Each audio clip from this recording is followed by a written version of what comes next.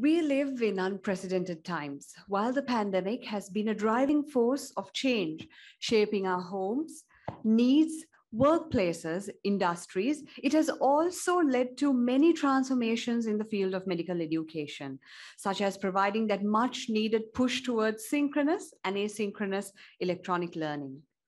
We live in an era where significant reforms in medical education are taking place. In order to be able to make effective contribution to these changes, it is crucial to comprehend and grasp the basics of medical education. And the book titled Journey of the Healers, authored by our very own Professor Indika Karunathilake, does exactly that. So without further ado, let me invite Professor Indika Karunathilake, Professor in Medical Education at the Faculty of Medicine, University of Colombo, to share with us his journey of authoring this publication and an overview of his book titled Journey of the Healers.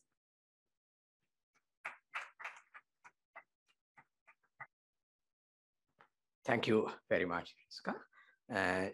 During this very brief presentation, what I'm trying to do is actually to take you through the journey of the healers and briefly discuss the landscape of medical education in Sri Lanka, of which this book is based on. Perhaps the Western medical education started around 5th century BC in the Greek city called Kos. And you know who is called the father of modern medical education, Hippocrates, of course. So medical education has come a long way since then. While medical education was developing in Greece, Rome, and maybe Middle East, at the same time, medicine was thriving in Sri Lanka also. This photograph from Mihintale, the monastic hospital, and also Alahana Pirivena, there are enough ample evidence. And the eminent surgeon and medical educationist, Prasad Alvihare, would give you so many examples of how medicine and medical education went together in Sri Lanka. The Western medical education started in Sri Lanka around 1848. Not in Colombo, actually it was in far north. It was started by American missionaries who wanted to start a medical school in Colombo, but they were not allowed to land in Colombo, so they went up north, started the first medical school in Sri Lanka in 1848 in Manipai, Jaffna. However, that medical school didn't last very long. So the first organized medical education actually started in 1870, again as a response to a crisis during that time period, where due to an epidemic, so many people were dying, and the British colonial rulers during that time period thought that we need to produce medical doctors in Sri Lanka to face this crisis situation. So that is how the formalized Western medical education started, with the start of Colombo Medical School, a very humble beginning at the Colombo General Hospital during that time period, with only 25 students and 3 teachers and 1 principal. That's how it started. And since then, medical education has come a long way. We have the first student of Peradeniya Medical Faculty, whose surname is Abekoon, with us. So that became the second medical school in the country. And then came Jaffna and Ruhuna, Yardhanapura, so on and so forth. At the moment, we have 11 state medical schools, and there's 1 medical school under the Defense Ministry. The most recent being the Faculty of Medicine, University of Marathwada. Previously and more recently, then there's Sabaragamo as well as Fiber. So adding into the all other medical schools in the country. Initially, medical education in Sri Lanka was along traditional lines, with initial subject-based introduction to the basic sciences, then into the pathological sciences, and finally move into the clinicals. This is what we call the traditional medical education. However, in early 90s, the medical education was going through crossroads and changes. And world was moving towards innovations in medical education through more student-centered, more problem-based, more integrated, more community-based, more elective and more systematic approach in medical education as opposed to very subject-based, very teacher-centered previous approach. And many pioneers who initiated this in Sri Lanka, they have very strong relationship with SLMA as well as with the Colombo Medical School. And this renaissance in medical education started in 1990s. And experts like Dr. Palitha Abekoon was also very much involved during that time period. And in the Colombo Faculty of Medicine, Colombo, people like Professor Lalitha Mendis, Professor Nandadasa Kodakoda, Professor Saroj Jayasinghe, Professor Rohini Siranatha, all of them getting together. In 1995, the Faculty of Medicine Colombo became the first medical school in Sri Lanka to move towards more integrated, more student-centered, more innovative curricula based on the SPICES model.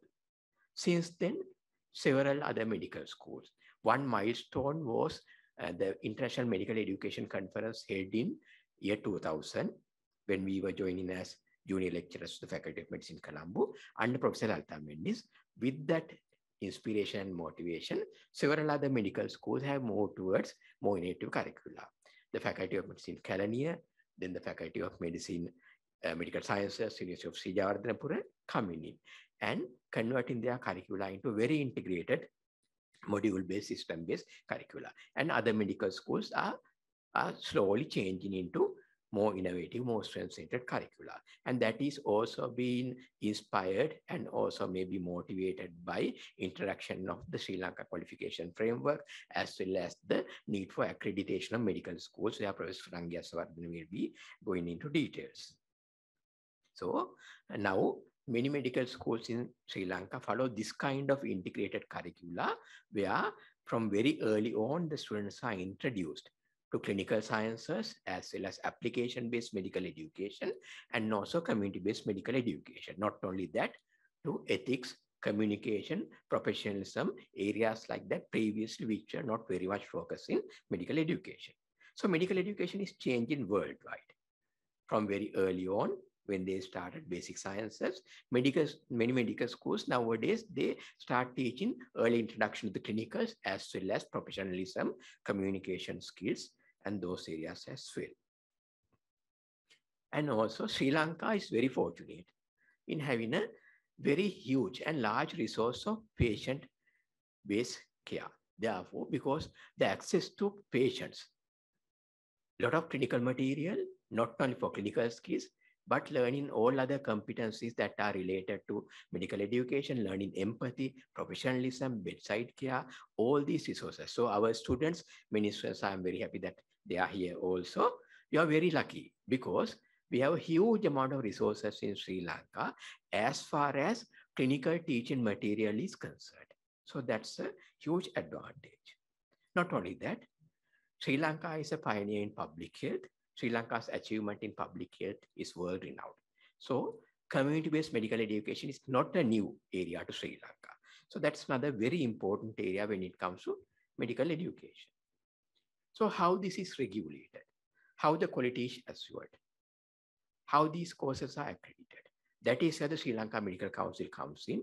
Today we have the head of the accreditation unit of the Sri Lanka Medical Council and also the member of Sri Lanka Medical Council and the accreditation unit, both Dr. Palitha Abekoon and Professor Surangi Yasewardene. So that's another very important area, especially with the new international regulations related to accreditation of medical education, where recognition of the medical degrees becomes very important. Formal recognition of medical degrees would be very important when it comes to practice of global medical education. Not only that, when you are going for postgraduate medical education also, the recognition of the medical degrees becomes very important. So what are the challenges in medical education? There are so many changes. Learner profile is changing, practices are changing, explosion of information, changes in health system, and changes in disease profile. Learners are changing. We have students here. The student numbers are ever increasing, with increasing number of medical schools, not only in Sri Lanka, but outside Sri Lanka also. One example, if you take an extreme example, India has over 600 medical schools. So in that way, it could be a tsunami of medical students. And our current day medical students are generation different. They are what we call digital natives. Now we are digital immigrants. Okay? So that's very important. The advanced use of IT and technology. The current generation is very much technologically savvy. And multicultural, different behaviors, different cultures, different contexts, all these changes are coming into play. Healthcare practices ever changing, the technology, increase in cost, diversity of providers, and increased public expectations, professionalism. They expect a lot regarding professionalism ethics. With the advent of social media, the margin for error is very much reduced. And there is commercialization and commodification of healthcare. Okay, so all these areas.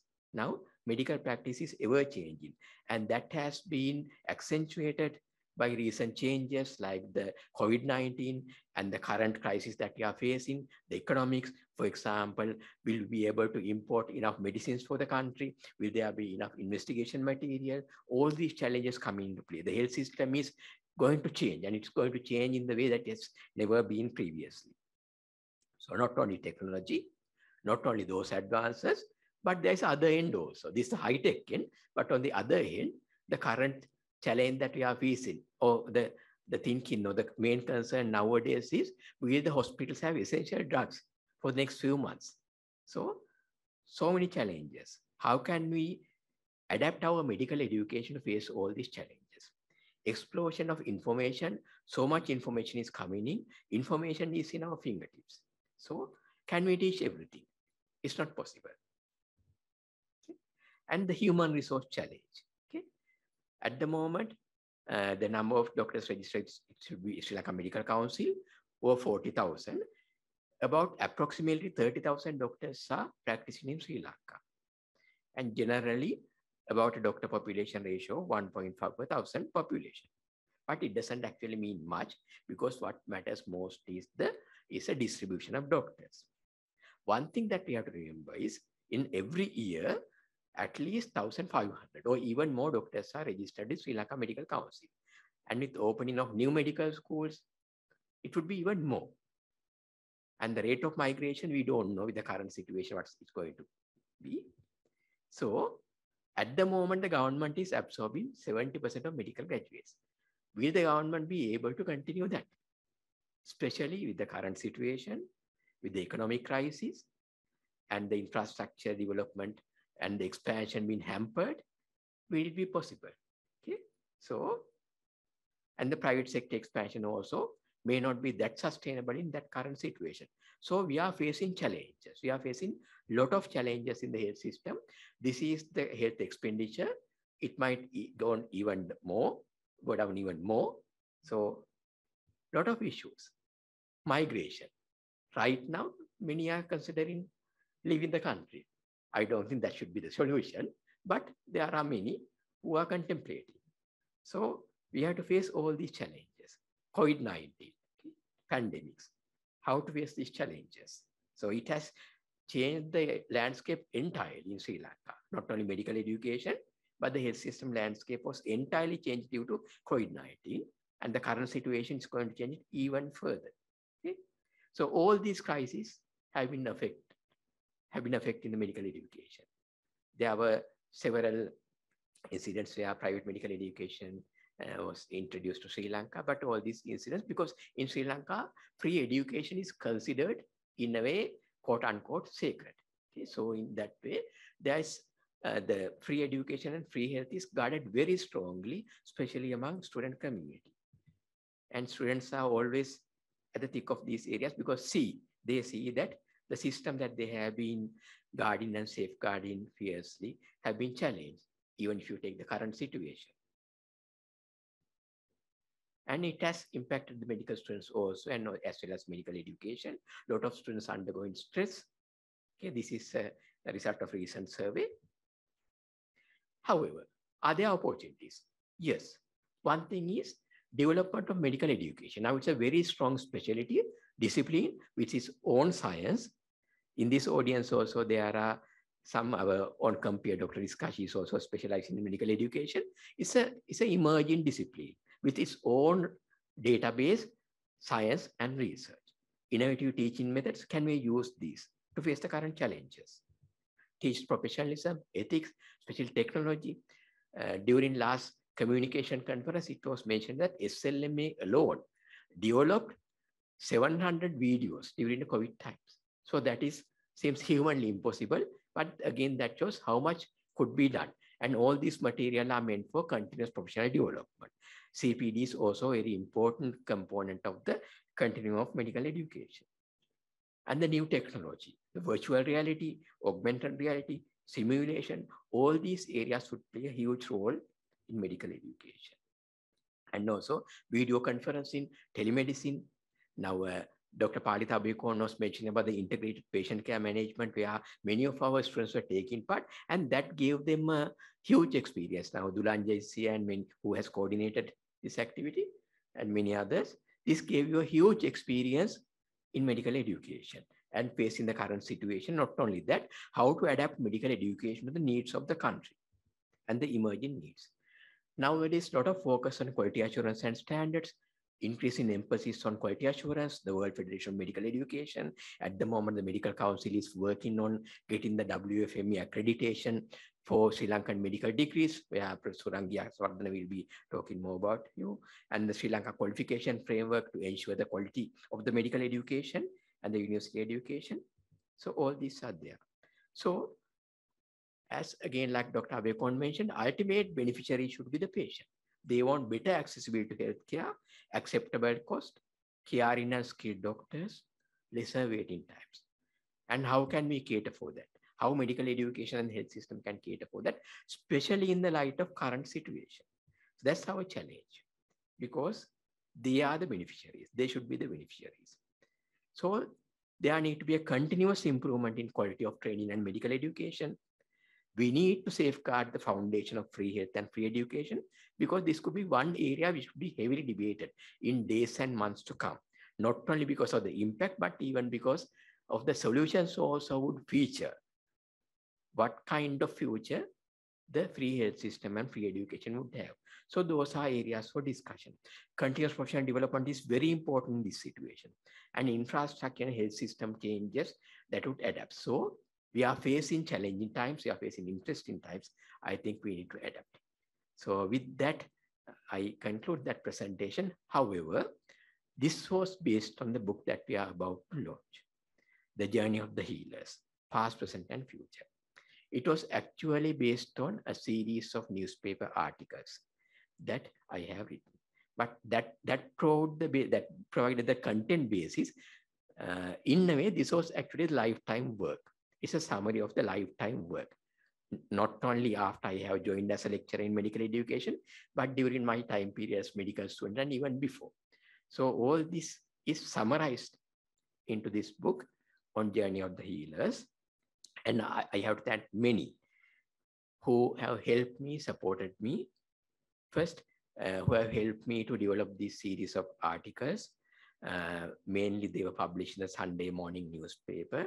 And there are many who have supported me. Then my colleagues in Department of Medical Education and Faculty of Medicine, and also the Faculty of Medicine Teachers Association, as well as a Federation of Medical Teachers, with whom we have worked related to several issues in medical education, from where I was inspired, again, working with the medical students, the Medical Student Union and other medical students during different issues in medical education. We have worked very closely, and with the Sri Lanka Medical Council, Medical Association, all of them have helped me.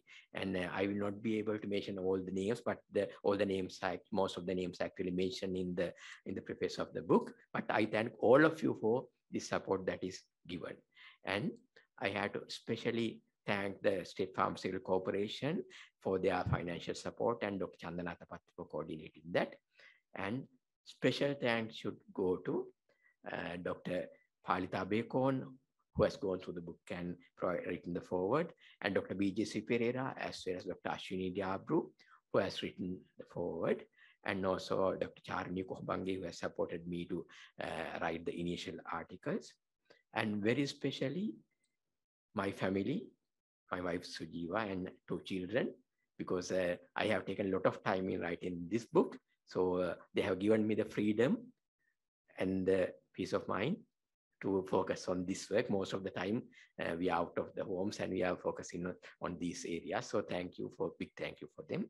And my parents, my father and my mother, who are not with us at the moment, but whoever I am, it's because of them. So the credit and the gratitude and dedication should go to them. And above all, the people of this country. All this work is dedicated for them. Thank you very much.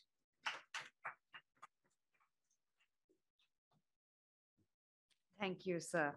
So let me now invite Professor Indika Karunathilake to commemorate the launch of the book titled Journey of the Healers by presenting the very first copy to our chief guest this evening, Dr. Palitha Abekoon.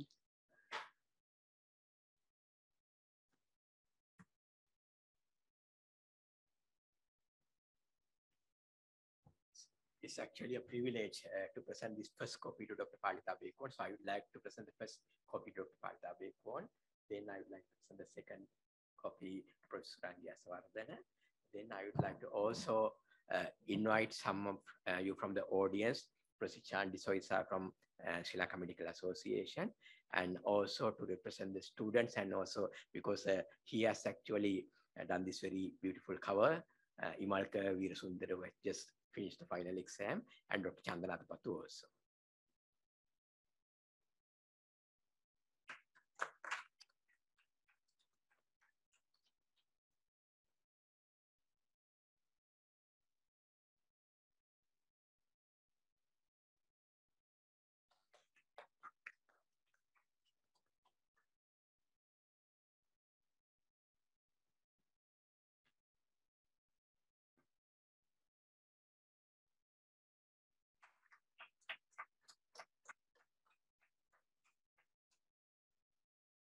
Can I invite Dr. Professor Chandi Soisa and Dr. Chandanath Pattu and Imalka? You are still not a doctor till your results come. So yeah, please.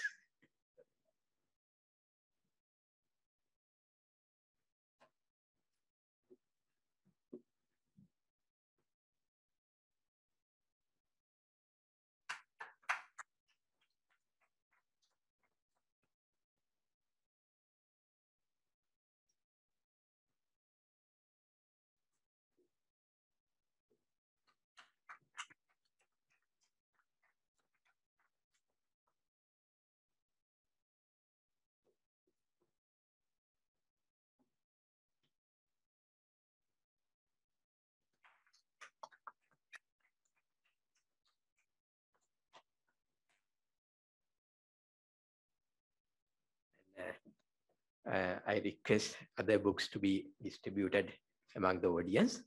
The books are here, they'll be distributed, and the soft copies will also be available soon after this meeting.